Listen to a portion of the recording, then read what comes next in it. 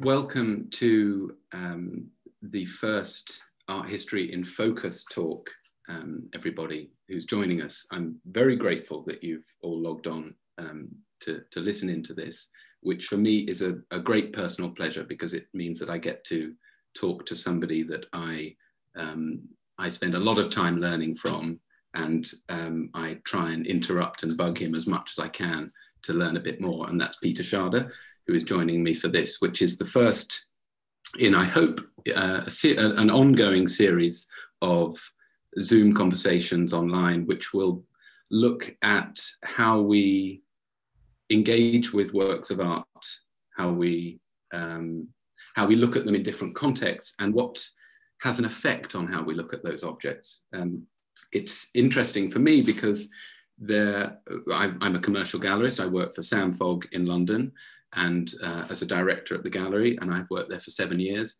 And we are a specialist in old master paintings, particularly medieval, and that is anything from the 13th through to the 16th century.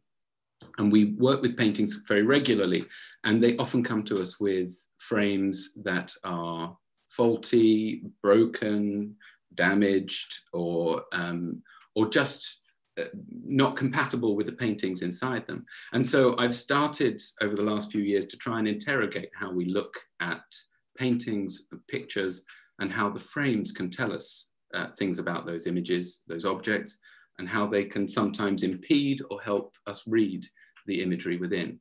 And so I've already started waffling, but I will now let my co-host introduce himself. Peter, please.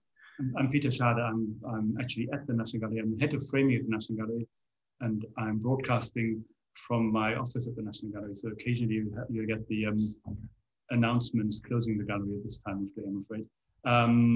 Yes, we have been working and looking at frames with Matthew for a number of years. I've been at the National Gallery for 15 years. I've been working with picture frames for the last 30 years. I'm a trained woodcarver, but I come from an art historical background, family background, and therefore have a kind of an interest and a long-standing interest in art historical aspects of picture frames, which actually art historians strangely have for almost a century sidelined, or has been sidelined by academic art history. There were several questions that made me think of organizing this event, and they tend to be really about how, as you've said, how frames have been sidelined in scholarship, but also in how just the general public, like me, go into a gallery or a museum and look at a work of art, and how we understand that work of art. And do we understand what we're looking at when we look at both it and the frame that houses it? And so there are a couple of questions that I've thought of to structure this talk. And the first is just a very simple one, but as we'll see, has a very complex answer: what frames are and how they can function. I'd like also to ask the question of how they were considered, or how they have been considered over time in relation to the pictures that they frame, how they help us read the imagery that's inside, and how they might be used to unify or create difference between multiple objects. And that will be we'll use the wonderful Titian exhibition currently on at the National Gallery, and which has now thankfully been extended until the 17th of January next year, as a case study, really, to interrogate that last point. So I should start now by saying, and I hope that this is all coming through to everyone okay, by asking the simple question: what is a frame? Peter, you had some comments about this particular. It is well chosen. It is what most people think of as an old master picture frame, and what until well into the second half of the 20th century was considered as an old master picture frame, which is a French 18th century frame, because so many paintings that came to this country came via the big French collections of the 18th century. And because those collections were not just collections of paintings, they were entire interiors where the frames would harmonize with fireplaces, with ormolu, with furniture, with the entire architectural surrounding. So taken out of that context, these paintings and frames came into this country, but because people were so used to seeing paintings in these frames, and we still have collections of the 19th century, like the Dulwich Picture Gallery or the Wallace collection, which largely remain in this style of presentation, and people are used to it and are probably fond of, because many people's first encounter with real works of art is in this type of frame, which is, these frames were never made to be particularly considerate of the subject inside the frame. They were made to harmonize with the world outside, and are not ideal for everything, but they are in the public mind. And this is one of really good quality. There are levels of machine reproduction and of lower quality and of regilded and adjusted and regilded frames of far worse quality, which is the norm in most museums, than this really beautiful example. And so this is a type of frame that is typically put on a painting after the painting has been produced. This is what's called a rebate frame, where a canvas or a panel, paintings are obviously done on multiple materials, copper, stone sometimes. These could all be slotted into a frame like this. But I'm showing you this slide, which I wanted to include because actually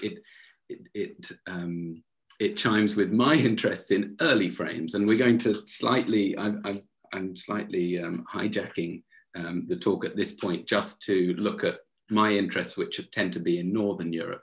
And talk like this has to be focused on something quite narrow, because the field of framing is vast, and as we discovered in the run-up to this, that if you try to include too many interesting areas, it just becomes unmanageable. So I think this is a very good idea. Also, it's chronologically at the beginning of the story, really. So what we're looking at here are the four main types of frame construction. And I won't dwell on this too long, but it's just to show people that actually frames are much more complex than we initially think about when we walk into a room and see something in one. The one on the left, number one, shows it's what's called an integral frame, where in this case, the panel and a wooden panel and the frame are all carved out of the same piece of timber. So this is this has a positive benefit in being the most structurally integral, hence integral frame, type of framing device. And this is actually often indistinguishable from other types of frames. So numbers 2 and 3 here, applied and engaged frames, can, in some instances, as with applied frames, pieces of molding, carved molding, are applied and here doweled or nailed onto the panel. And with the engaged frame, they are locked into place around it, and again, often with dowels and nails. And if you paint or gild over the interstice between the join between the panel and the applied or engaged element, it can often look like an integral frame, can't it? That it's actually what it's only when they crack and warp or move apart that you start to see sometimes. Or I think the distinction between the integral, applied, and the engaged frames, the integral and applied frame are completely indistinguishable, because that's just whatever was the most, and we'll come to that as a practical example, whatever was the most sensible way of producing something.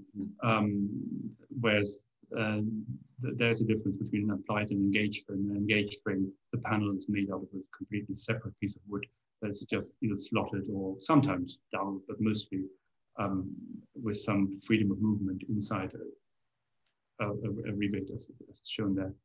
And then all the first 3 frames are really number 1 to 3 really stop being used in about 1520, and then the rebate frame is what was common after that. And rebate frames have the ability of being easily removable. I think the most quickly removable of them all. And yet we will see later that actually it's some of the other types of frame that may have suffered the most over time in places. I'm moving on quickly because I want to show everybody that in the later Middle Ages and the early Renaissance, particularly in Northern Europe, frames and paintings were made together, that the frame was constructed as part of the panel preparing or panel making process. And so as we can see here with this wonderful Nicholas Manuel Deutsch painting in Bern, you can see that St. Luke, who's painting the Virgin, is doing so on a prepared panel that is already framed. And this was the norm. What we think of today, where a painter produces a painting in their studio and then frames it, is just fundamentally not how paintings tended to be made at this date, at this early date. Especially gold ground paintings, they would have actually been gilded, frame and background would have been gilded before the painter started painting. Absolutely. And it's such a wonderful image because it also shows all the accoutrements of the painter in his studio, with his assistant behind having to grind all the pigment. And possibly even part of the frame also ready to be painted, because it's just white, which would be very unusual. So one would think that that was ready for a marbling or an inscription or something. And we will see how that occurs here with Van Eyck, who produces some of the most interesting, dynamic and significant frames, meaningful frames, as part of his paintings of any painter at this period. He routinely thinks about frames as integral aspects, not, sorry, pun intended there, but as integral contributors to the significance and meaning of the painting. Here, for instance, with the wonderful self-portrait, well, possibly a self-portrait at the National Gallery, it is framed in a combination of applied and integral framing. So the two side members, if I'm saying this correctly, Peter, I hope you'll correct me if I get it wrong. It's all correct, I'm listening. I feel like I'm at a job interview. So the two side members are integrally carved as part of the panel that the painting is painted on, and the upper and lower members are applied. But there is a reason for doing this, isn't there, Peter? Yeah, so you can see that from the front as well with the dowels. If you look at the image, you can see three dowels at the front, and the bottom is slightly less visible, but you can see dowels at the top and bottom and not at the sides. Yes. The reason is simply because these moldings are very fine for the date. Many other frames at that time were much more, much rougher. And this is a really refined, very articulate, very shallow molding that could only be sensibly produced with molding planes.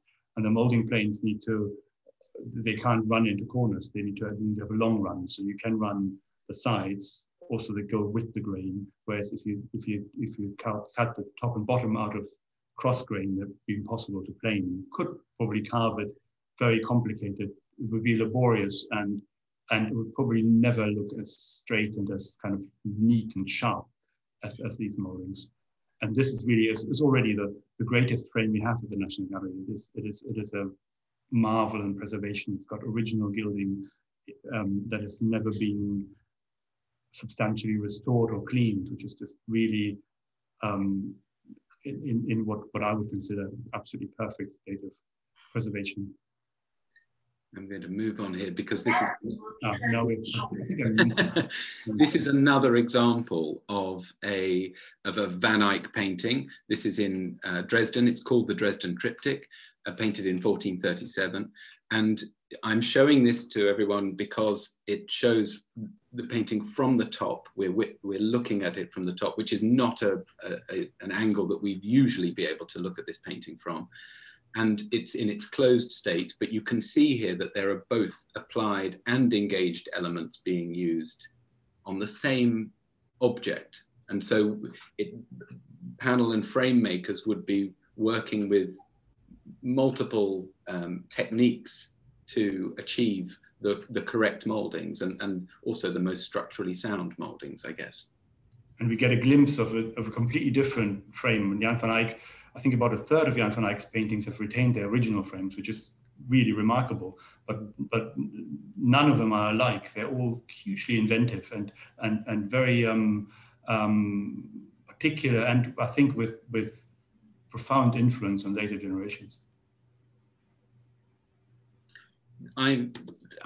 We included this, Peter. This is thanks to you, actually. I had I'd let this slip from my mind, but this is such an important frame for many reasons, because it shows just how complex frames were at this period and how they continue to baffle us. And it's mainly because there is a debate around this object, isn't there, about whether the wings and the outer section of the central panels frame are original, early period additions, or even in the modern period.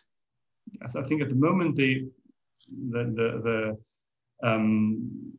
official National Gallery account is that it was put together by a Spanish by a Spanish painting dealer in the 19th century.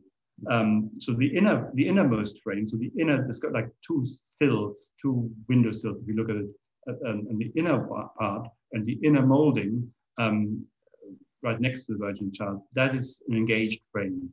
And the panel cannot be taken out of that, but it's set in an outer frame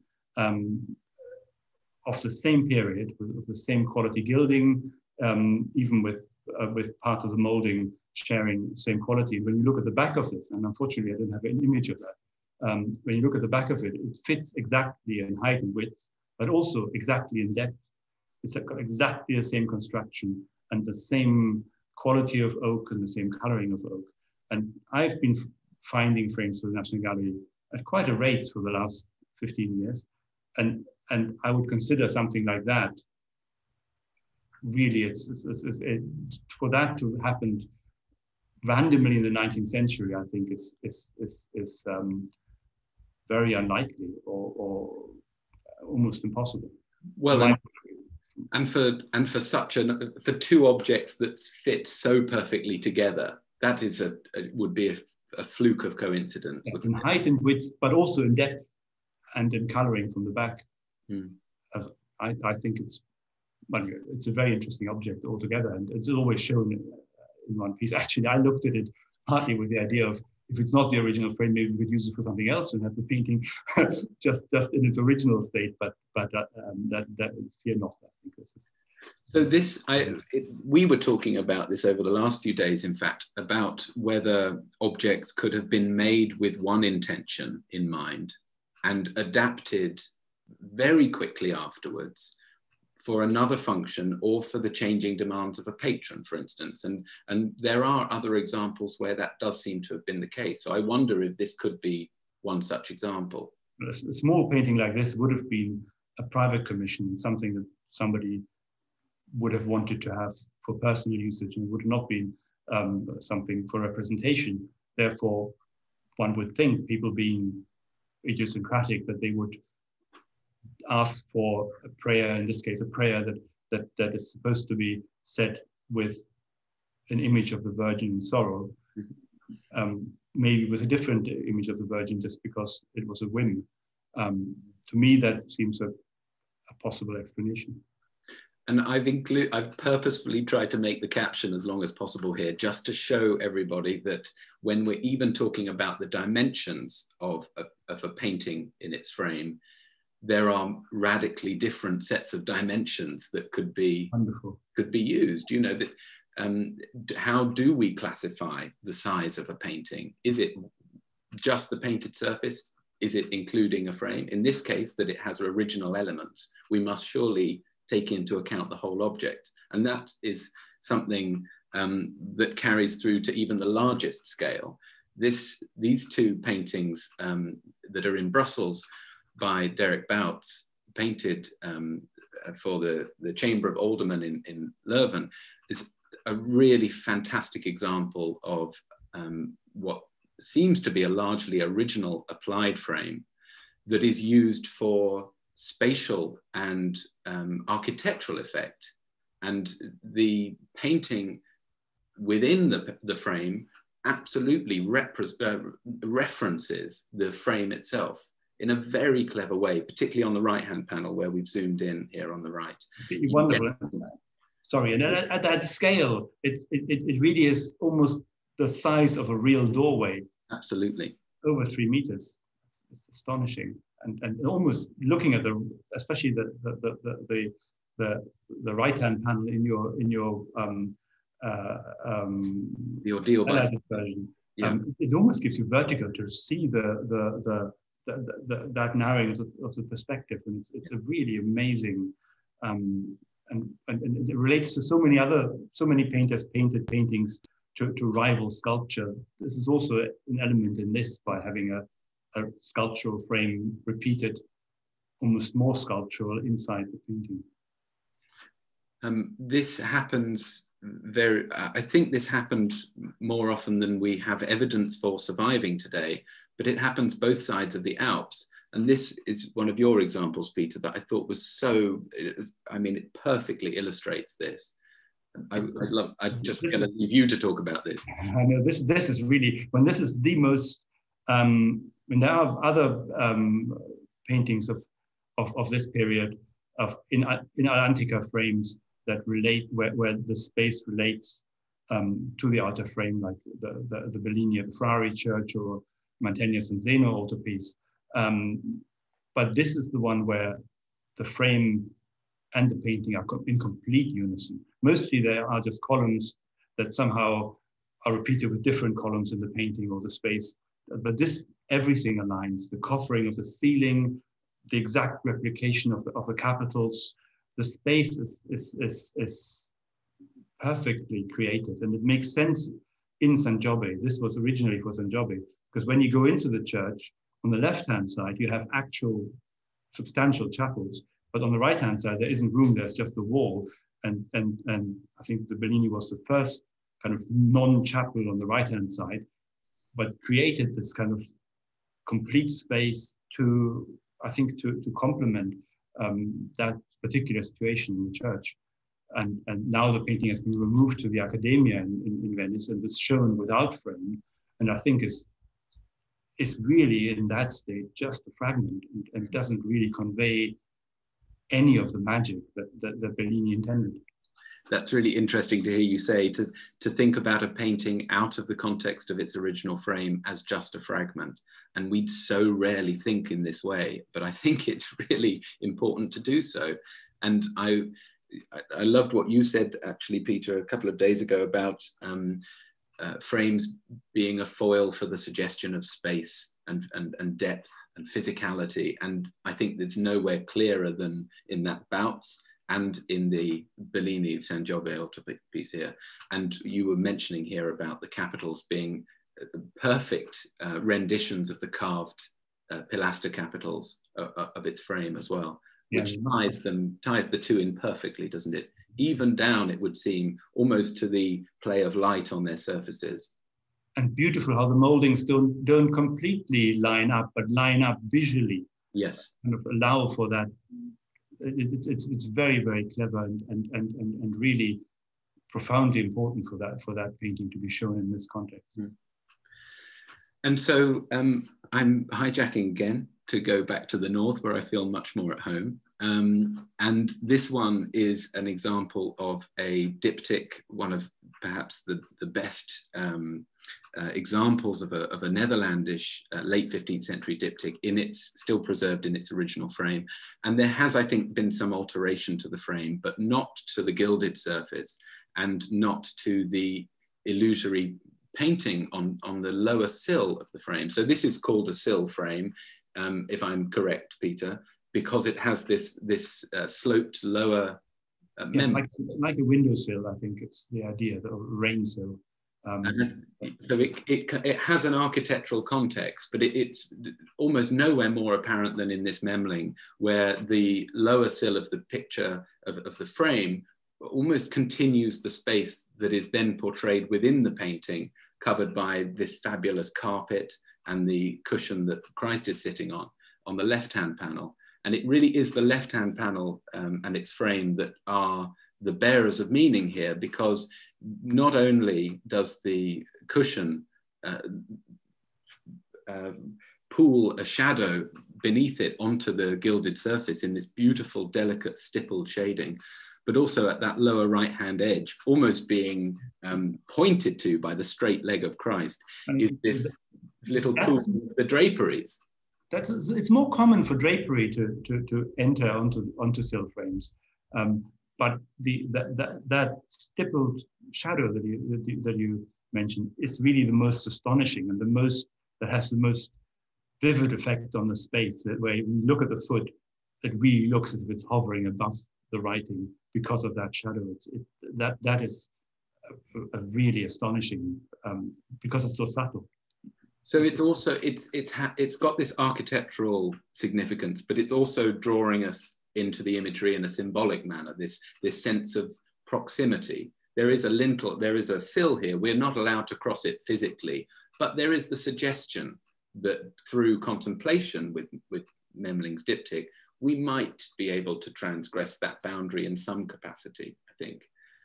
And I draw on this example as well, because I think this is a perfect example of where the frame, I think, helps to connect us symbolically with the object that's being referred to, even though we don't really think of it in that way now, in the way it's displayed, in the way it's lit, behind glass in a museum context. This is in the Louvre in Paris. And this is a wonderful, very small a tondo or round panel, which has an integrally carved frame on one side only. And on what is considered the back, on the right of the screen here, against this blood red background, is an image of the crown of thorns and the 3 nails that nailed Christ to the cross. And this is talked about now in art history as an example of an object that was made for manipulation, that it would be moved in the hands turned, and that there would be this sudden shock for the viewer and the holder to look at the crown of thorns. They've been focusing on this beautiful, sorrowful image on the front against this really lavishly tooled background of gold. And then they turn over to a much more visceral image, a much more immediate and shocking image. But I think even there, they would have had a play with the frame, because on the left, if you can see, there is a continuous band of rubbing that has exposed this red bowl underlayer that supported the gilding above on the central molding of the frame. Now, I don't think that's a coincidence, because actually this frame rises to a kind of cusped, rounded peak at this point in a single band. So it would have felt, if for the viewer and the handler, the lucky medieval handler who owned this, as they turned it over and held it in their hands, not only was the frame an aid to gripping, but it would also have felt, with this slight cusped inner molding and the rounded top to it, as if maybe they were holding the vine of the crown of thorns, the actual branch itself, perhaps. There was, I think, a tangible thing to it that connected us to the imagery on the back. And this is pure supposition for me, but it would be perhaps borne out by the physical evidence of having obviously been rotated multiple times and handled with the bowl showing through after continuous wear.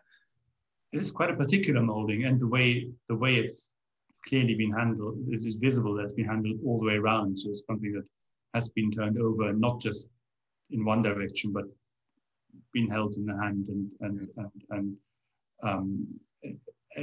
all the way around. Yes. And I think, so we're starting to build a picture here, I think, of how important, how fundamental frames were to the imagery that they contained. And I think that's also evidenced by what is quite a rare example of a drawn copy of a lost painting by Van Eyck. And I hope that everyone's still with me here. This is a drawing in Lisbon, and it's a rarely exhibited drawing, but it was actually one of the little unsung heroes and highlights of the recent Van Eyck exhibition in Ghent. And I draw on this because I think the copyist clearly considered the frame and its decoration as an integral and fundamental contributor to the meaning of the painting itself, and not just the image in the frame. This includes an inscription, emblems that relate to the Dukes of Burgundy, and I think there's something really important here, that it's telling us something important about how frames were viewed at the time. It's almost questionable. The frame's almost too massive. One would think that the frame might have not been quite as big, but probably had that message, and the person copying it over or re-emphasized that quite clearly. But it almost looks like. And it's possible that they increased it, they enlarged that central band to increase the legibility of the inscription. It's a lot of these thoughts are conjectural, but I'm showing this because it just goes to show how important frames were. This is an example of a rather wonderful Virgin and Child painting at the Metropolitan Museum in New York, which has lost its original frame. And you can clearly see that from the scars that are left on all four sides of the panel, where the painted surface stops abruptly. This would have been locked into either an applied or an engaged frame. Looks like an applied frame because you can see nail holes or something, nail or dowel markings all the way around. So I think it was an engaged frame, an applied frame. And I think I slightly went down a rabbit hole with this topic, and I'm really grateful that you're humoring me about it, Peter. But this is an example of going back to my favorites, Memling again. This is in Boston at the Museum of Fine Arts. And I'm showing you two images, one taken by a visitor to the museum on the right, but the other on the left is the museum's primary image. It's the one that you typically see when you search on Google for it. It's the one that you see on the museum's website. And here is another instance here. This is me just taking screen grabs from the website of the museum. And it shows as its primary image, and the only one you're allowed to download actually, the painting without its frame. And yet its frame is original. The frame is dated, and it becomes so important when you consider the action that Christ has in it.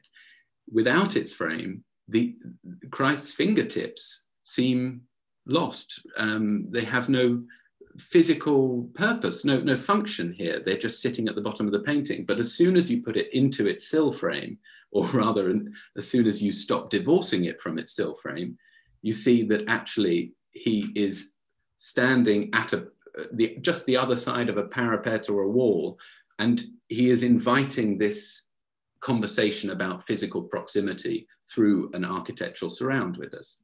It's a beautiful comparison, because you can see how the frame helps to order the space. It's not but on the left-hand side, everything shoots forward. So the fingers, both hands are kind of equally forward, and the face, everything seems to come right to the front, whereas the frame and possibly the reflection on the sill brings the hand resting on the sill in front of the hand of the raised hand, and again creates the space for the body and the head to be further back. So weirdly, it doesn't push the Christ forward, but it orders the relationship of hands and body and face, to my mind.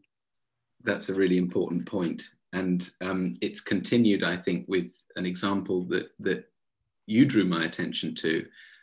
Here, this portrait of Bishop Tommaso Negri by Lorenzo Lotto, completed in the late 1520s. Again, this is me searching it on Google on the left-hand side, seeing an image of a painting divorced from any kind of frame. And on the right, an image of it in the recent, in a recent monograph on Lotto, again without its frame, which that's actually the exhibition catalogue that was accompanying the Lotto exhibition at the National Gallery and the Prado about a year and a half ago, 2 years ago. Yeah. but significantly, the painting has got its original frame. And it is described in the catalogue as retaining its original frame. So it wasn't unknown to the authors of the catalogue, but still it wasn't depicted. So I'm sorry, I had to put this in because you can even order a print of it with a fictive frame around it to simulate how it'll look in your wonderful loft apartment. But none of these images show that, as you said, it's got its original frame. Why we continue to divorce objects from their frames. And in this case, it's almost more extraordinary than a Jan van Eyck or a Memling, because no other paintings of this type, not just by Lotto, but no other Renaissance portraits of this quality of the 1520s, when frames became movable, I cannot think of another portrait of quality that has retained its original frame. And in this case, a frame that has the possibility for a cover, so which you can see on the photograph on the right, which is taken at an angle. You can see there's a space for a cover that could be slit in front of the painting. And there's a painting by Dürer at the Gemäldegallery in Berlin that has got a similar space and has actually still got the cover, but in the Dürer example, it's just a coat of arms, Holzschuher portrait. Whereas we know from Lotto paintings that we know from Lotto's own inventory that he often painted covers for paintings, but none of those frames have survived. And this is really something extraordinary, to my mind, one of the very few Italian paintings of this period that has retained its original frame, and also notably a walnut frame, which partly explains why these frames would have been removed when the paintings became collectible and were collected in large princely collections in Italy in the 17th century, and then in France in the 18th century. There would have always been a huge amount of pressure to change a wooden frame for a golden frame, since everything else would have been framed golden. Therefore, very few walnut frames have come to us, even in the 16th century. If you read through inventories, about a third or half of the paintings were in partially or entirely wooden frames. So you took this to a hypothetical conclusion, didn't you, with another example by Lotto himself here? Yeah, at the exhibition we had both a painting from a portrait from Capodimonte in Naples, and cover which is now in Washington, and they were brought together for the exhibition. And I thought it would be interesting to copy the Bishop Negri frame with the slot, with the possibility for starting cover for that portrait with its cover, with existing cover, just to see just to bring something. I actually, because it took me a while to make it, I didn't actually make it in time to look at it or to show it in the exhibition. It was finished just after. But I find what happens to the cover and the painting, and the relationship of both, and to just the experience of viewing it is really profound and interesting, and kind of invigorates the whole both paintings. So you have the cover, an allegorical scene where it's an allegorical scene where on the right hand side you have a wasted life with a drunken state, a shipwreck in the background. It's difficult to see in this. Spilled milk, spilled wine, basically a life badly spent. Mm-hmm. And then in the middle you have an ancient tree with a new branch coming out of it, and the coat of arms of the sitter leant against the tree. So that's clearly his family, an ancient family, and he must be the living branch of it. And then on the left-hand side, you have Putu picking up instruments of learning, mathematical instruments and musical instruments, and then another photo, tiny in this picture, you can hardly see it, climbing this mountain and climbing reaching the heights of accomplishment through learning and hard work. And that is kind of obvious when you look at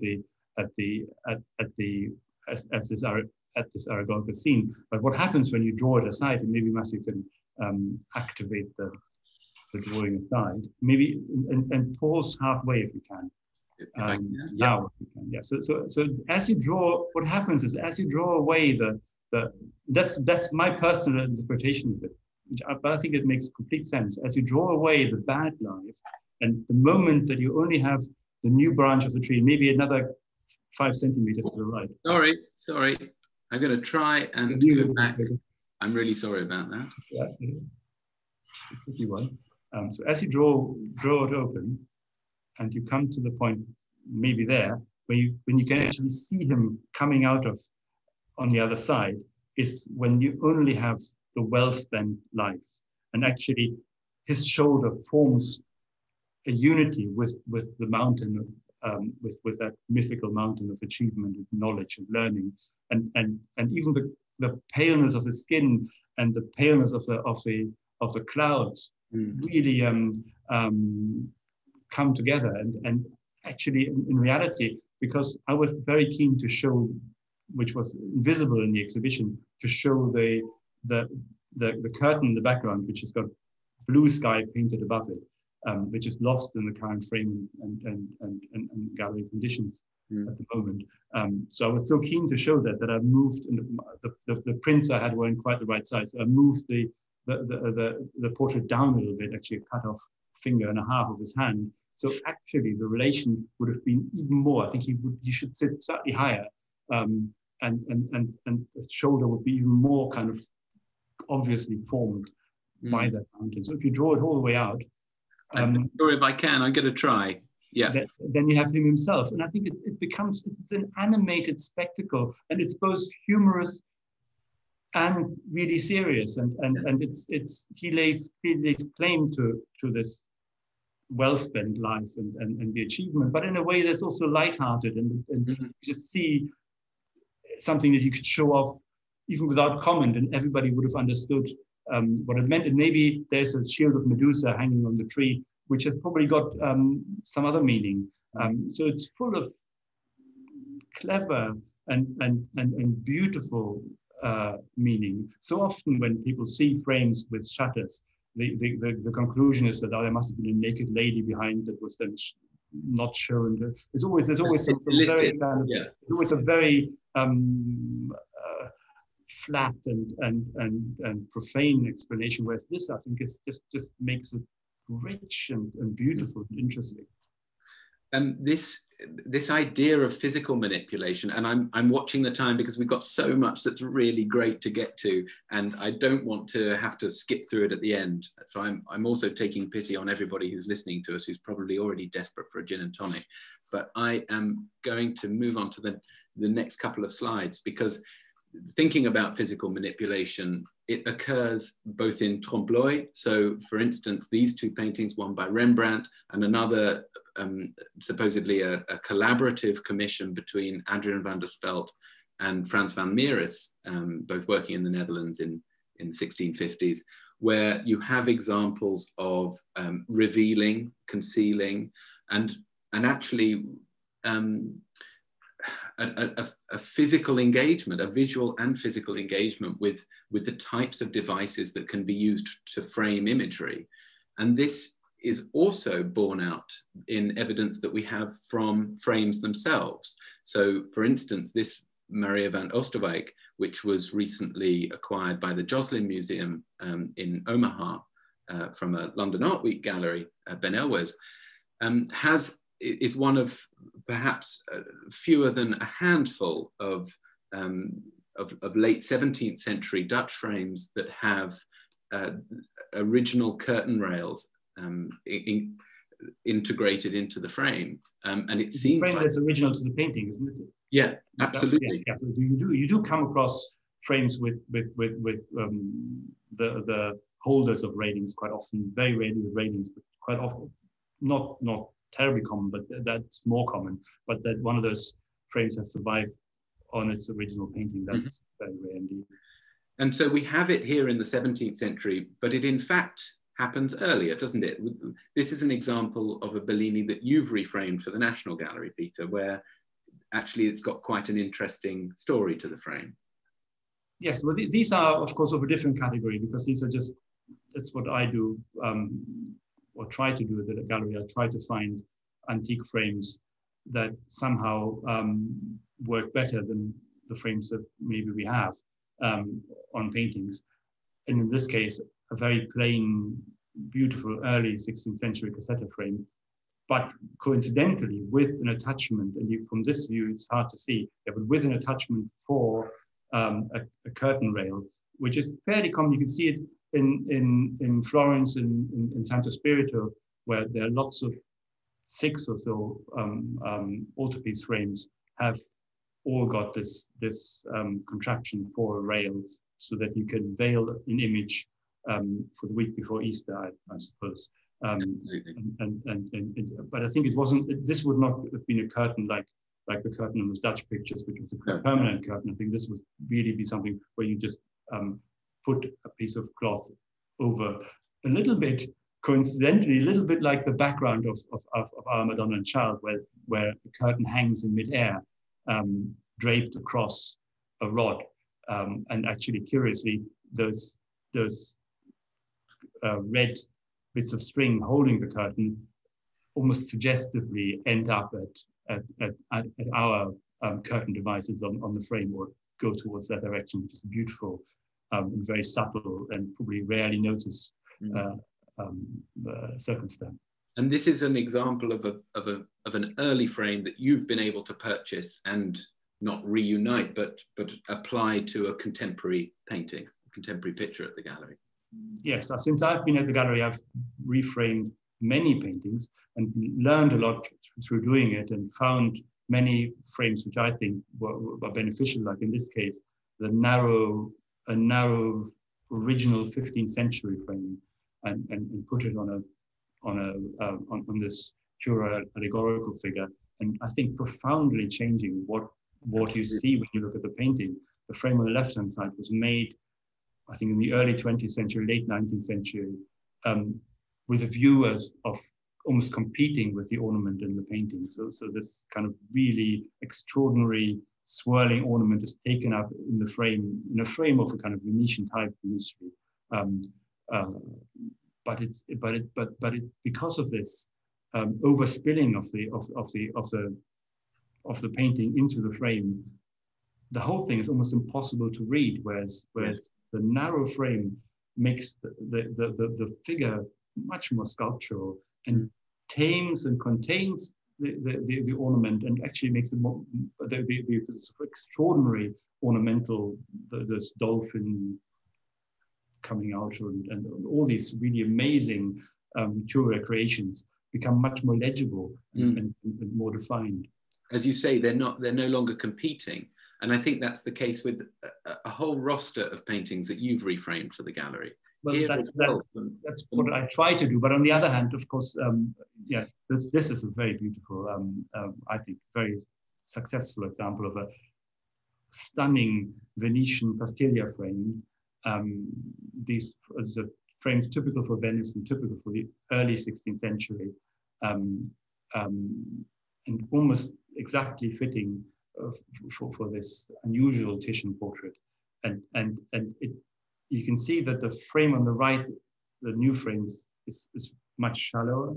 The way it's worn, because at the bottom it's worn through to the gesso, which by coincidence works really well with the marble, of that marble bust. Yes. But also the flatness of the frame, and the flatness of the marble, and the flatness of the background gives all the volume to the figure of the woman standing there. Whereas the frame on the left really competes in volume and sacks the volume out of the image, to my mind. I think that's something that gives me great joy to see. Peter, I hate to do this, but we've only got 9 minutes before we lose everyone. These are, in a way, these are kind of things that I do. But on the other hand, they're they're not as important as original frames. This we included because it's an example of a walnut frame, and you explained to us earlier how rare walnut frames of this period are. Yes, and this is a proper carved, quite a to me quite a mercantile frame. Whereas if you want a gilded frame, like the frame on the left, it's a early 20th century, late 19th century frame, but emulating an Italian 17th century frame. Yes. Whereas the frame on the right is an early 16th century, quite kind of strong and compact frame, which I think it really serves this sort of mercantile portrait really well and fitted exactly. So the way we find frames is we're looking for frames first, and then I see if we've got the right painting for this frame. And doing it that way around, we've quite often come up with very good solutions and of the right size. This is also interesting. You can see the Mantegna, Samson and Delilah on the left, previously framed in I think the 1950s to 70s, and a typical 1950s, 70s frame. It treats the painting like a drawing. Because it's black and white, it kind of makes sense, but it even created a gray passepartout and then an outer frame. So it really looks like a drawing, whereas of course it is an imitation marble, where Mantegna wants to give us the illusion of a piece of carved marble.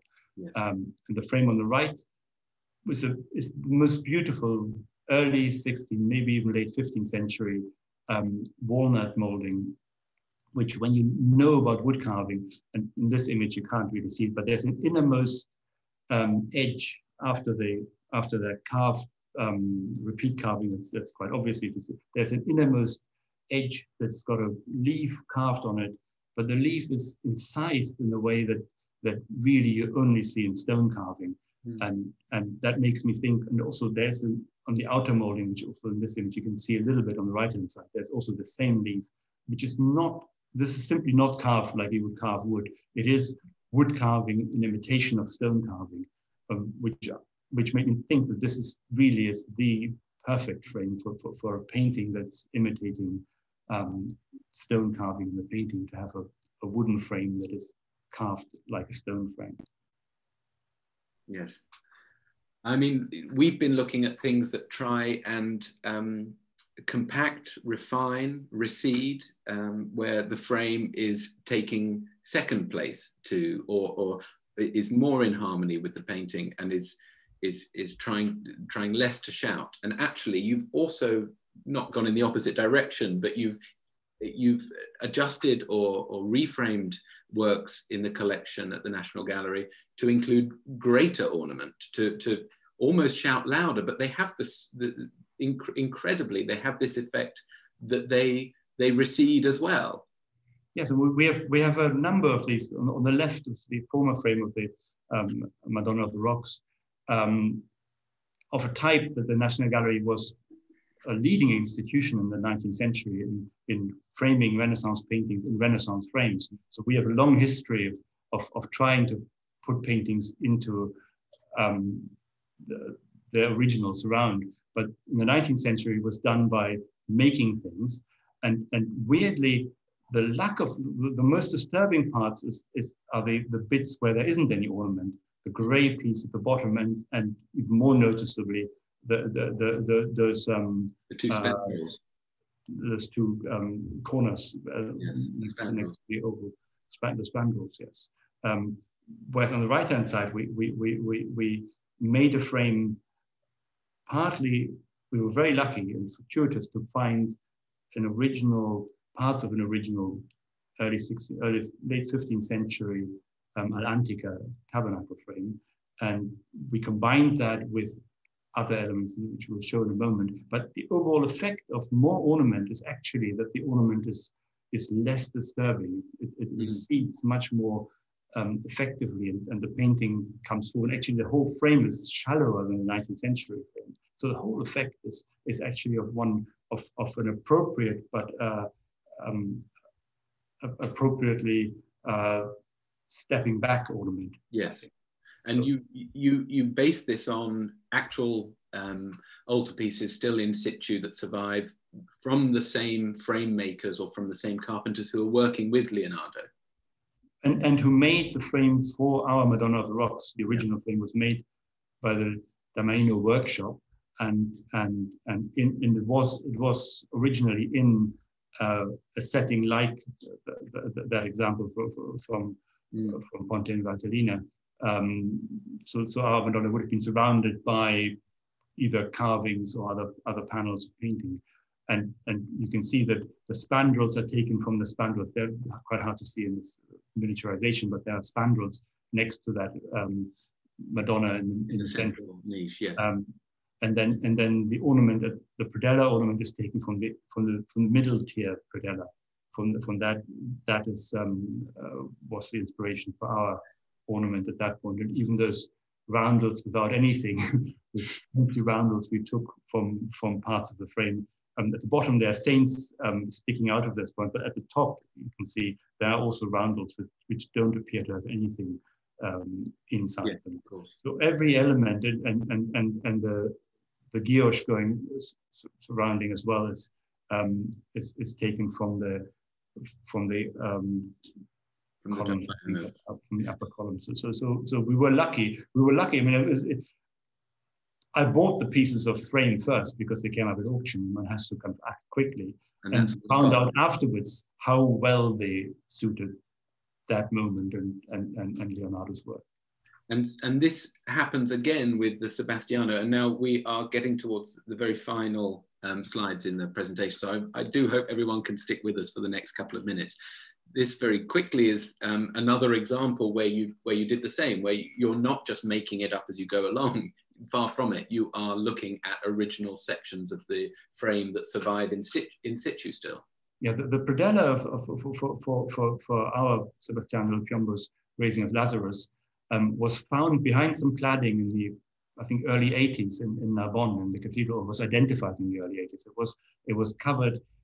The painting was sold to the Duke de Orleans in the early 18th century, and replaced by a copy of this painting by Van Loo in an 18th century frame, and all of the original frame was lost except for the predella, which was just behind the 18th century frame, and identified in the early 1980s. So we knew that the predella looked like that, and a predella like that would mean that the whole surround was substantial, that it was an edicular frame like this, an Atlantica frame, and right from when I first came to the gallery, I was aware of this piece, and I speculated what a whole frame would look like, but it seemed an impossible task to take on. Until this happened. But at the same auction, actually, where we bought the pieces for the Madonna of the Rocks, we also found a substantial, which in this photograph, this is actually the photograph of the sale catalogue in Genoa. It looks small, but even that piece was, I think, 4.5 meters long, and because of its size, you can see it was cut through at an angle just for, I think, for transportation and for keeping. And we bought this very inexpensively at the same auction, really speculatively at that moment, because even then it seemed only an outside possibility that we would really make such a big tabernacle frame. And then we made it for the 500th anniversary of the commissioning of the painting, and to coincide with the Sebastiano Michelangelo exhibition. And there is even you can go, I think there's another picture where we can see the entire frame. No, I have to go back. Maybe there. The last surprise. There's even a quote by Sebastiano saying in a letter to Michelangelo that he wanted Michelangelo's help in ensuring that the painting, because the painting was going to be shown in Rome first before it was then sent to Narbonne, and it was going to be shown in competition with Raphael's Transfiguration, and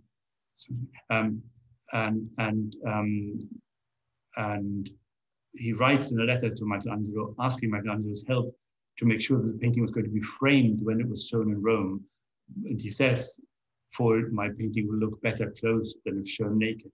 And so even outside the church context, the frame was important for the artist. And I think what happens to the painting in the proper frame is really profound. And also in the room, it looks much more legible. The size of the figures become much more visually, much more, much softer. Because with the narrow molding frames you can see on the right, Christ and Lazarus just overwhelm everything else, whereas this frame brings them down to scale and lets us see the depths of the painting, and the whole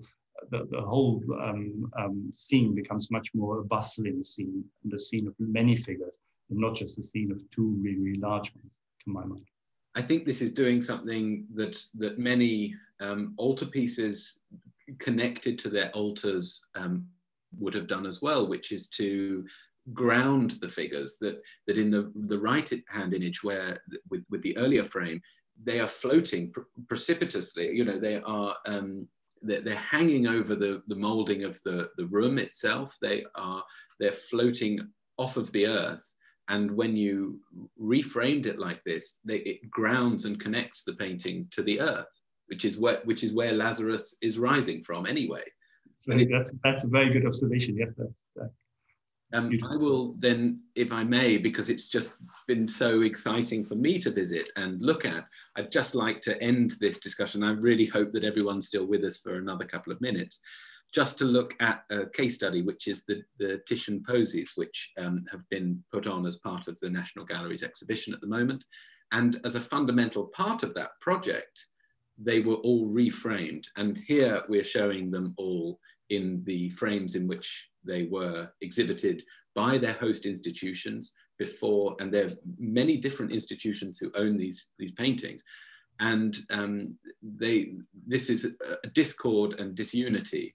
And when you reframe them at the gallery, and I would implore everybody to watch the YouTube video that we've shared that Peter worked on, and it's on our London Art Week website, which shows, actually, you mentioned that you carved over 50 meters of moldings.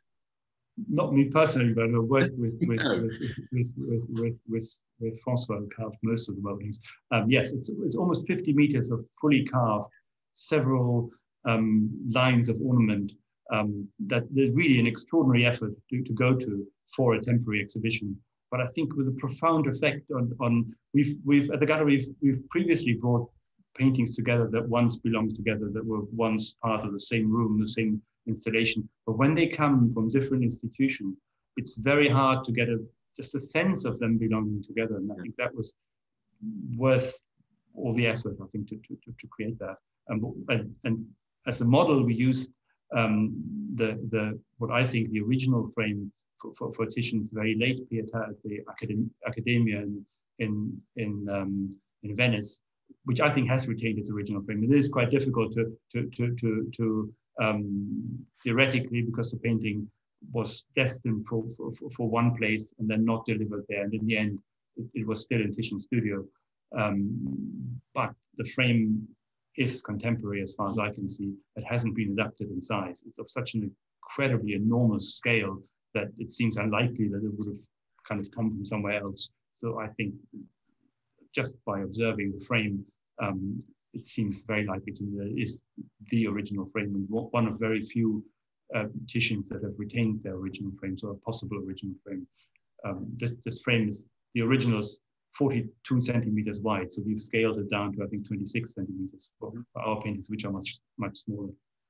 And they have this effect of unifying the group, don't they? Of bringing the scenes together, and you feel that you are walking through the narrative. And also, possibly to many people, it makes them invisible, that they are all the same, so you don't have to worry about the frames. You can really concentrate on the paintings, which is also an intention.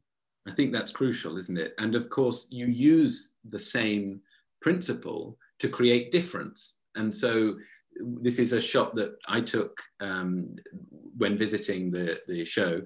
And it's interesting because the posies, this group of 5 paintings have identical moldings, but a difference is created with the National Gallery's later Death of Actaeon, which is framed in a very different type of moulding. And you actually had some really interesting thoughts on the kind of function of this image as the final one in the sequence and why you might frame it in this way. I mean, this frame is probably the frame that, had the paintings remained in Venice, and if they had been put into a Venetian palazzo, that is a distinct possibility, that kind of frame, because it is really a wall molding. It is really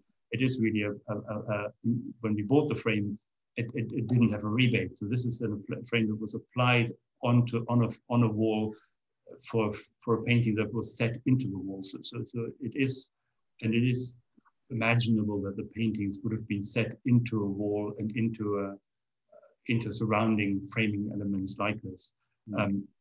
In the context of the exhibition, I think it's the frame that is most final in its design, and it's almost tombstone-like. Whereas the other frames have got, with the ornament, it is a flowing, a continuous ornament for stories which are continuing. Whereas the Death of Actaeon is the only part of all of these stories which is completely final and irreversible. You talk about this continuous molding, which is such an interesting aspect of it, also because there's a lot of water in the paintings. There's this sense of flowing and continuity throughout them all, but also a preciousness, this almost cushioning of gold, which is nowhere more apparent than in the opening painting in the group here. Yes, but the problem with that, of course, is that it's been cut at the top, and therefore, of course, this is me reading too much into things. But I love what you've done, and I should, at this point, I should have said it at the beginning, but I will say it now, that frames involve multiple craftspeople. Of course, this is not just a carver or a sculptor, but also a painter, a gilder. Can be working on frames together. In this case, the gilding and finishing is really the crucial. That makes the frames look right and in harmony with the paintings. If we left these frames freshly gilded, they would look terribly at odds with old paintings, especially in the kind of lighting that we use in the gallery. So the skill, and we are very lucky in London. London is one of these centers for reproduction frame making, and has the history of the last 50 or 60 years of people making incredibly realistic copies of old surfaces. And we're working with Amanda Dixon, who is a very gifted specialist in the creation of real looking surfaces. And that's really it's an artistic process. It goes through all kinds of, in the film, it shows a little bit, it goes through lots of stages. Yeah. And actually, if you look closely, none of the frames are alike because of the scale. We didn't have the luxury to finishing them all at the same time. So they were finished at different times, so they're all slightly different, which I think adds to the authentic look of them. Oh, I'm sorry, I closed that before I should have, but I hope I'm still screen sharing. I wanted to, at this point, say that, and this is the end of our slideshow, and I'm really grateful that everybody has stayed with us, that there are some really useful online resources now, and we are pretending to be hip and with it by just giving you some online links, but these are all really important and interesting sources of information for frames. The first one, the Frame blog, I hope most people know, but it has contributions by you, Peter, and many others on the subject of historic frames, which is kind of curated and brought together and populated by Lynn Roberts, to whom we're also very grateful for sharing some of her images. But I also, if people are interested in early frames, I think you should look at the two second links here. The Kickerper frames is a really important recent publication by Helene Verhoegstrater from 2015, which is fully accessible online and interactive, and you can see historic frames and how they are constructed, front, back, sideways, every which ways. Also, it's one of the few really in-depth academic studies of a group of picture frames. And the Closer to Van Eyck website, which is a personal favorite. It's almost bedtime reading. It's really just like looking at beautiful images. But again, there are some fantastic images on that website for looking at Van Eyck's particularly, obviously, but as objects. So you can see photographs of the backs of the frames, and you can really zoom in and see the details. So those are all really useful to look at. I would like to end the discussion now and say thank you so much to you, Peter, for co-hosting this with me and for your time. And I should also point out to those who are still with us, I'm very sorry that we've run on a little, but I wanted to say that you should tune in over the next couple of weeks, because there will be 3 really important talks that are coming up. The next one is on Wednesday, the 14th of October at 4:30 p.m. and it's on the subject 500 Years of Women Artists. And a group of London Art Week participating gallerists and others will look together at how our perception of women artists has changed over time and how we're finally beginning to champion them. And then on the Thursday, the 15th of October at, again, 4:30, Per Rumbert, curator at the Royal Academy, will be in conversation with Lucy Chiswell, who's the Dorset Curatorial Fellow for paintings between 1600 and 1800 at the NG, on the subject of 2 celebrated female painters, Artemisia Gentileschi and Angelica Kaufmann. And finally, on Wednesday, the 21st of October at 4:30, the talk entitled So Eminently a Classic Genius, the British sculptor Anne Seymour Damer, will take place between Sylvia Davoli, curator at Strawberry Hill House and research associate at University of Oxford, Elise Nelson, assistant curator of European Sculpture and Decorative Arts at the Met, and Emanuela Tarizzo, gallery director of Tommaso Brothers Fine Art, who will be exploring the work of Anne Seymour Damer, who exhibited at the RA and enjoyed the patronage, among others, of Horace Walpole.